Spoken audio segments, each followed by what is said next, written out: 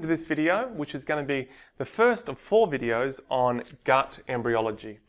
Now, in terms of the development of the gut, it's quite a big system to go through, so I thought what I'll do is I'll break this particular body system into 4 parts. So there's going to be one on the foregut, one on the midgut, one on the hindgut, and one on the mesenteries. Today we're going to cover the foregut. Now, in terms of learning outcomes for today, what I want you to know. First of all, where does the foregut start? Where does it end anatomically? What's the blood supply of the foregut? And what are the main diverticula of the foregut? So they're the main learning outcomes of the foregut that I want you to take home today. So now have a look at the board. The first 3 images that I want you to look at are these top ones.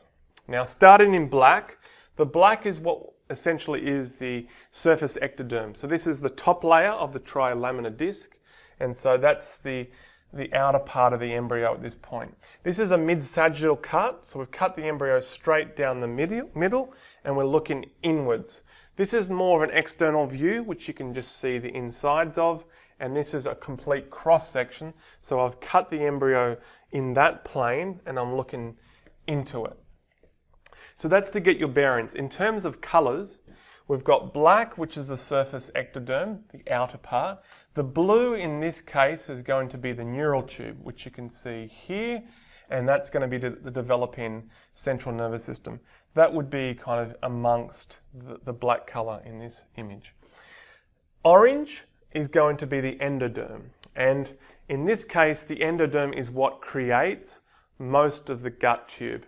Okay, so if you think of the tube itself like a hollow tube starting from the mouth all the way to the cloaca, which you can see sitting like this, this group or this tube of group of cells has arisen from the endoderm, and so that's essentially what it is. So all the epithelial cells in your GIT comes from the endothelial cells. All the parenchymal, so the functional cells of the accessory organs, like the liver, like the pancreas, comes from the endoderm. All the connective tissue parts of the gut and the muscles and so forth will come from mesoderm. Okay, so keep that in mind. So the gut tube starts at the mouth, ends at the cloaca, and I've drawn that in orange. So all this structure, which I'll go through in a second, is essentially going to be from an endodermal origin, and that's the tube there sitting like so. All the red is going to be essentially mesoderm. Okay, so we've got you've got neurotube there, notochord there. Sitting in front of that is the aorta, and that's going to be coming down the back here. So I'll point out why that's important in a minute. That's the tube, that's the aorta there, which is this one here. It's going to be important in terms of the blood supply to the gut tube. On either side of the aorta is the lateral plate. This is important particularly for the mesentery lecture, but it basically breaks into 2 plates. We have a somatic, plate, or parietal plate, which goes on the outside of the body wall, and we've got a splanchnic or a visceral plate, which kind of goes intimately into the organs. And so what that leaves is a space, and that's called the coelom, which is essentially going to be a big hollow space in the developing embryo for things to form into. I'll explain why this becomes important a bit later, particularly for the lungs and the developing gut. But at this point, just know that there's the visceral splanchnic or the parietal somatic, 2 plates with an empty space in the middle.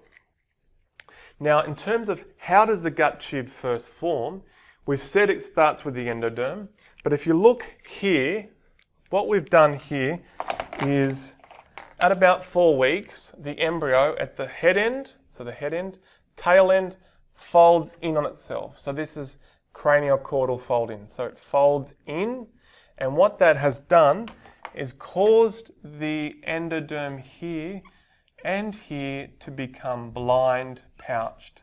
So it's blinded here, whereas the rest of it has actually come out of the embryo, which you can see it's sticking out like this, and this is what we call the yolk sac. And this is the midgut. So the foregut is inside, hindgut's inside, and the midgut is within essentially the yolk sac. So it's coming out of the embryo. It's connected to the outer with a vitelline duct, and also we've got this extension coming out, which is going to be the developing the urinary system, which is the allantois, which kind of comes out with it. Okay. Now, in terms of the gut tube now, which is all this orange area, all this orange tube, where it starts is the oropharynx, which is the mouth. Where does it end? At the cloaca. Now, at this point in time, there's 4 parts of the gut tube. There's the pharyngeal, there's the foregut, the midgut, and the hindgut. The pharyngeal gut tube starts at the mouth and ends where the lung buds start. So at 4 weeks, we have the first diverticular, so the first thing that pops out of the gut tube, okay, pops out here, which is the lung buds, which you can see kind of like that. So that's where the pharyngeal gut ends, okay? All of this development I've done in a video, which is the pharyngeal arches. So I'm not going to cover that today. But I'm going to start the foregut here, which is the lung bud, diverticular, and where the foregut ends is the diverticular of the liver, which I'll cover a bit later. So from this point to this point is the foregut, and so that's the start and finish. Starts at the liver bud, starts at the lung bud, ends at the liver bud. That's the foregut. Now, just quickly for completion, as the lung bud pops out, it's going to be coming out of here, and so it's going to be developing in this space, okay? And so because it pulls this lining with it, the lining around the lung is going to be the visceral pleura, okay? Coming all the way to this one, which is the parietal pleura, and it's going to fill all that space up with lung. But because we've already done the respiratory, I'm not going to bother with that anymore today, so I'm going to go back. So let's forget about that for the time being. So from the liver bud diverticular all the way to about this point is the esophagus, about 25 centimeters in length. Now the first third kind of comes out, it's skeletal muscle, so it's going to be innervated by probably the 4th to the 6th pharyngeal arch, which is the vagus nerve, and the bottom 2/3 is going to be innervated by the splanchnic plexus. So that's kind of a difference in the way it develops. Now the esophagus is fairly short to begin with, but as the heart, which we can see in this space, and the lungs, which we showed there, develops, it lengthens the esophagus, which makes it obviously much longer. Now this becomes important for when we move into the stomach development. The final thing I'll just say with the esophagus, which is around the clinical correlates, is as it separates the lungs and the esophagus separates, sometimes we can get problems, atresia they call it, where fistulas or certain changes in the way they've separated can occur, and that may have the esophagus attached to the lungs higher up or lower down, or they can be completely separated, and that's obviously a problem for both breathing and digestion and may warrant surgery. Other things that could go wrong could be the esophagus gets blocked up, so we call that stenosis, and that can't allow things to go through. Or we can get hiatus hernias, so the way that the thoracic cavity gets sealed off by a structure that we call the septum transversum, which we'll cover in a second, which comes from the head and kind of goes around the heart and comes underneath the heart, which is going to be essentially the diaphragm. The way that that develops affects can be congenitally problematic, and that can cause a hiatus hernia, which causes the stomach to go up into the lungs. So that's the esophagus. Moving down to the stomach. Now the stomach essentially starts as a tube like so, just like this piece of paper. Hollow tube that sits down like this, just like that. Now it's important to note that it is connected to the back wall. Okay, so all the gut tube, actually I will draw it, is connected to the back wall by a mesentery. Now I'll cover this more extensively in the mesentery lecture, but essentially what it does is it has a free suspending So there's your gut tube, like so. And this dorsal mesentery goes around the gut tube, like so. So it's kind of a 2-leaflet invagination that sits around the suspending gut tube. Okay? Now, in the foregut only, there will be a ventral mesentery as well, okay? Which becomes important for ligaments a bit later on, but I'll just remove that part off. So it's just important to note that at this point, all we've got is a dorsal mesentery, which wraps around the gut tube, which is going to be the visceral peritoneum. So that's going to be what we see here with the stomach. Okay, so the stomach is just a tube at this point with the back wall, like so, having the dorsal mesentery. So like that. Now, what's going to happen? The stomach will rotate in 2 planes. If you look down on the stomach like so, that's the longitudinal plane. So it's going to turn in this plane. And there's also going to be a plane that goes from the front to the back. So it's going to turn in that plane. Okay? So there's 2 planes, longitudinal, anterior, posterior. The first thing that the stomach will do is it will start to elongate out the back. So if you were to look at it like this, it would be kind of fusiform shaped, which is kind of pouchy at the back end. That's just due to more cells are more active at the back than the front. So it pops out like so. The next thing it will do, so I'll grab a real stomach now.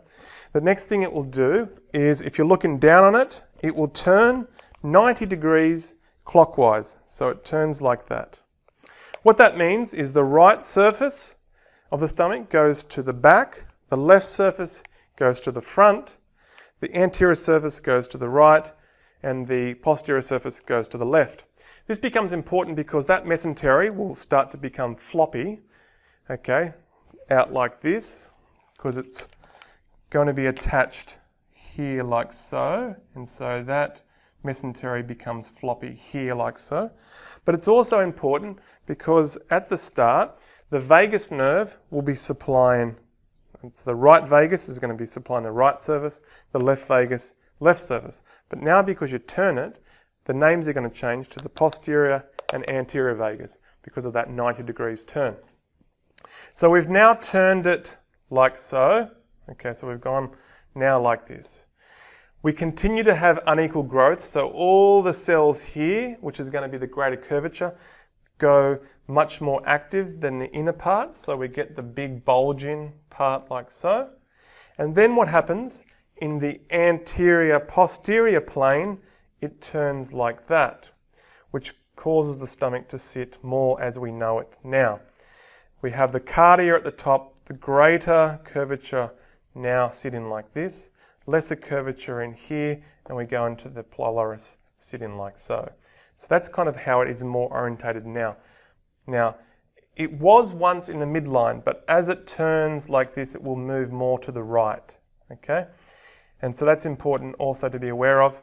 This dorsal mesentery is going to come forward, flop over. Now, because it's all floppy now because you've stretched it, it's going to double back on itself, fuse, and kind of flop over the top of this colon that goes across, which is a transverse colon, and that gives you essentially the greater omentum.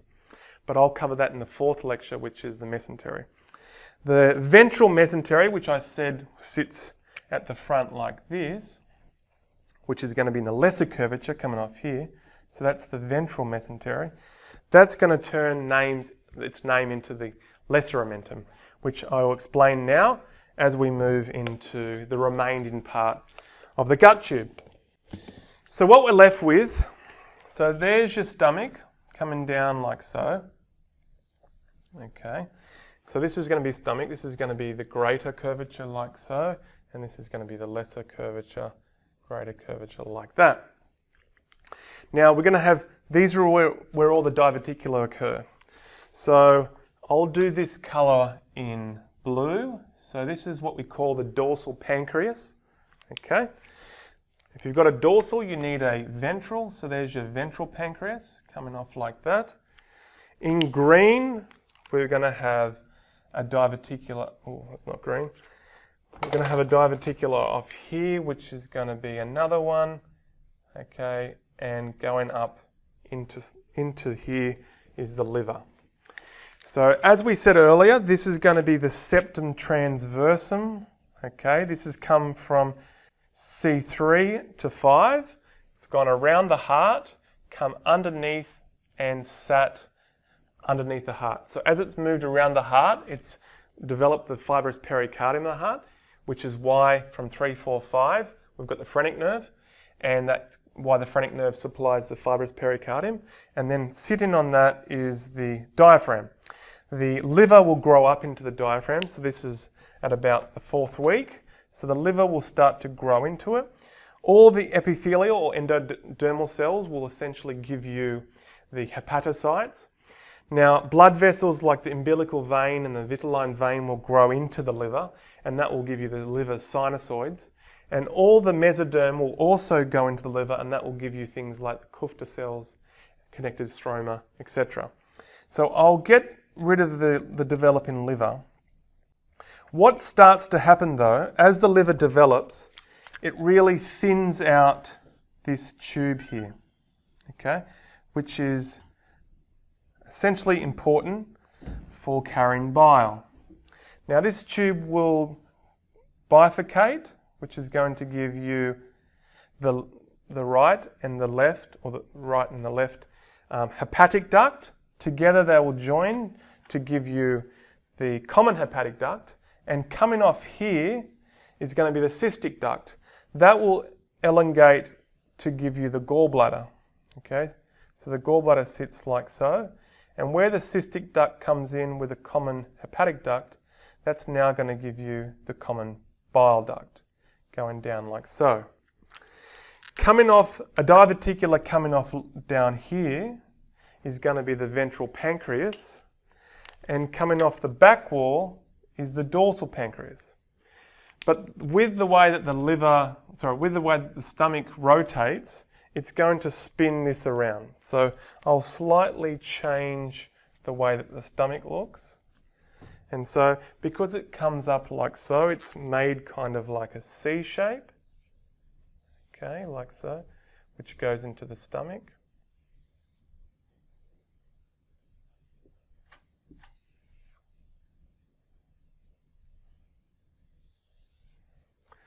And so this has to come around the back because the liver has rotated 90 degrees in the anterior posterior plane. So here we got coming behind, and so this is going to be the common bile duct now, going in like this, coming around like this, and the ventral has to come around to the back. Okay, so the ventral pancreas will sit down like this, and the dorsal pancreas will elongate like so. Okay, so that's going to give you the pancreas as we know it. Now, where that separation point was, that's going to be the end of the foregut. So that's the end of the foregut, and that's the start of the midgut. So basically the end point is where you had the liver diverticular coming off. As the common bile duct comes into the back here, so it's kind of gone around like that, it's going to merge with the common pancreatic duct, should I say, and that comes in like so. Okay. The ventral pancreas gives the Unkenut process, or the head of the pancreas, and the dorsal gives the rest of the pancreas, like so. There will be a separation of a duct that will go straight into like so, and that's going to be the accessory duct, which is higher. So that goes into the minor duodenal papillae, and the major duodenal papillae is the combination of the common bile duct and the main pancreatic duct, like so. Now, just for completion, the first part, so from the stomach to the first part of this is the first part of the duodenum, that is intraperitoneal, so it's sticking out. But because this goes to the back wall, basically all this section here up to here is going to be retroperitoneal. The spleen will sit out here like so, and that comes back in. So this is going to be intraperitoneal. and the last kind of third, fourth part of the duodenum, which goes into the jejunum, will come back to intraperitoneal. So it's only going to be this part here that's actually retroperitoneal. Finally, in terms of blood supply, as we've seen from the dorsal aorta coming down the back wall, the main branch going to the foregut is the cystic duct. The cystic duct will branch into three. It will give a left gastric, which is basically going to do bits of the esophagus and the lesser curvature. It's going to be the splenic, which is going to go and do a lot of the pancreas, spleen, bit of the greater curvature, the rest of short gastrics, the rest of the cardia. And then we're left with a hepatic proper, which is going to innervate these structures, okay, but also give a gastroduodenal branch, which is going to go down, supply the bottom part of the stomach and the pancreas, and the duodenum.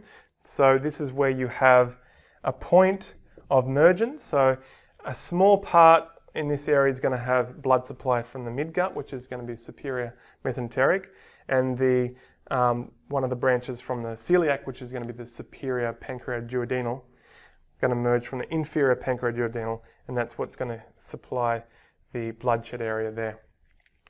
So that's basically the foregut. So hopefully now you've got an idea of how the foregut and the structures that are developed. We've seen the foregut starts at the lung bud, ends at the point of the liver bud.